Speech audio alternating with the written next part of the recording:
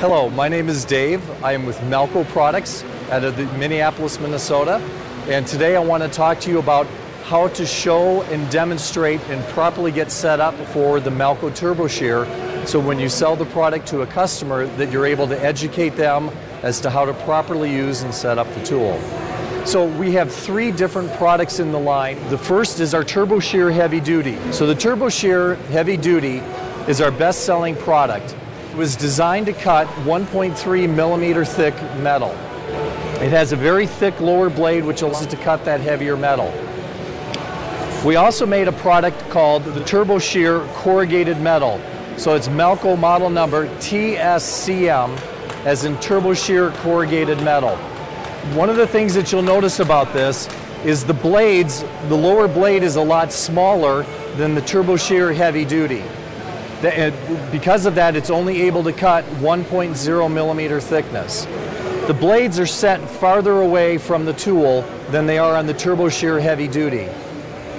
The blades are also at a different angle than the Turbo Shear Heavy Duty. This allows this product to cut corrugated metal roofing as well as the IBR panel, where you have to get into the inside corners of the panel to be able to make a nice cut.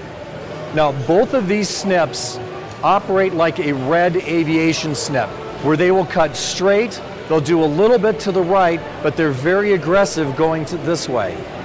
You also end up with having one side that is good quality, and you have the other side that is scrap that you're going to throw away.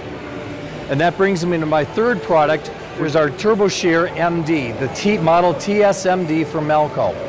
So this product provides a solution when you're cutting and you want to be able to use both sides of the metal after you're done cutting.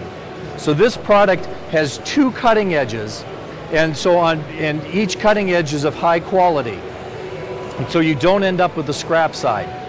This product is better for flat metal stock, and again, it will cut up to 1 millimeter thickness. When you get your Turbo Shear out of the box that it comes in, this is the standard shipping box for the Turbo Shear Corrugated Metal and for the Turbo Shear Heavy Duty. When they come out of the box, it's set up like this, and then there are a couple of spacers in the back of the tool. Now, when you're using any brand of drill, let's say a DeWalt, Milwaukee, Bosch, Makita, any of those brands where the drill is narrow, you're able to use the setup exactly like it is right out of the box. Now, when you're using a Fest tool, which is a bigger, stronger, more powerful drill, it has a bigger body than the standard drill. In that case, what you want to do is take those spacers out of the back here and move them up to the front. So you loosen up this screw here, take the bolt out, put a spacer into each side. Because with the wide drill, you end up with a triangle and you won't be able to get the bolts in the bolt in the back to be able to screw down. By using these spacers, you have them more straight on, and you're able to get the drill to attach, or the clamps to attach to the drill better. So now I'm going to do some cutting with the Turbo Shear Heavy Duty. So the Turbo Shear Heavy Duty will chuck up like any drill bit. Simply chuck it in and tighten it up.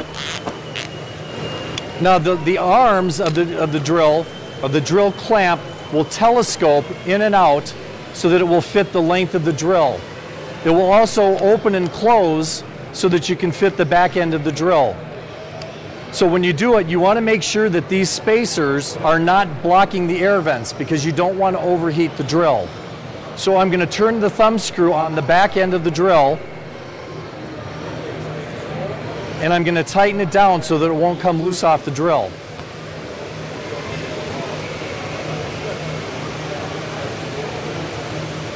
And you can just check it and make sure that it's good. So when you're cutting, there is a sweet spot up and down. And when you practice with the tool, you want to find that sweet spot. Now, the other thing that you want to do is tilt the tool slightly to the right so that you're getting the flat part of this blade even with the layer of the metal. So people's natural reaction is to take the tool and cut straight up and down like this. And that will work. But for the better performance, you want to make sure that the tool has a bit of a tilt to it. And it will cut a lot faster and a lot easier. So the tool obviously will make a straight cut, and I can also make curve cuts, both to the right and to the left, okay? And it will also get very aggressive, so I can also cut a relatively tight circle.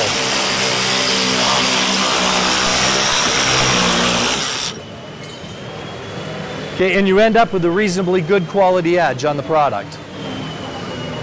Now another feature of the turbo shear is that if you're cutting and the battery is bumping into the middle of the material, you can loosen this set screw up on the top. And what that does is that allows the head to change angle, and now I can cut and have that battery out of the way. Or if I want to work overhead, I can hold it up like this and operate the tool. So this screw allows the head to turn 360 degrees. So as you are cutting with the product over time, the blades are going to wear down a little bit. So simply take this hex key out of the slot that it comes with, and there is a set screw adjustment. And when the blade, you start seeing the cutting performance drop off, you take the hex key and you do maybe 1/8 of a turn. And what that will do is bring the blades back together again to give you that improved cutting performance. And you can want to continue doing this until you can't make any adjustments anymore. And when that happens, then you want to switch over, and you're going to want to buy a replacement blade set from Malco products. Do not try to resharpen the blades on your own. They are a computer-controlled grind, and if you try to do it yourself, you're just going to make a mess out of it. By using the blades, you'll be able to get about 1.5 kilometers of cutting use out of these blades before you need to replace them. And when it's time to replace the blades, that same hex key that you used to make that adjustment is also used to take the case apart.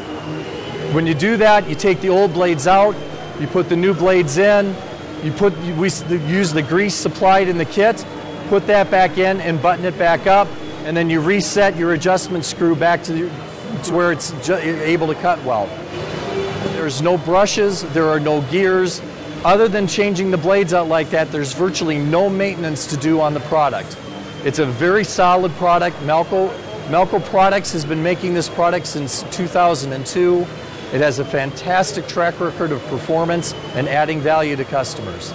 So thank you for taking a minute to watch this video.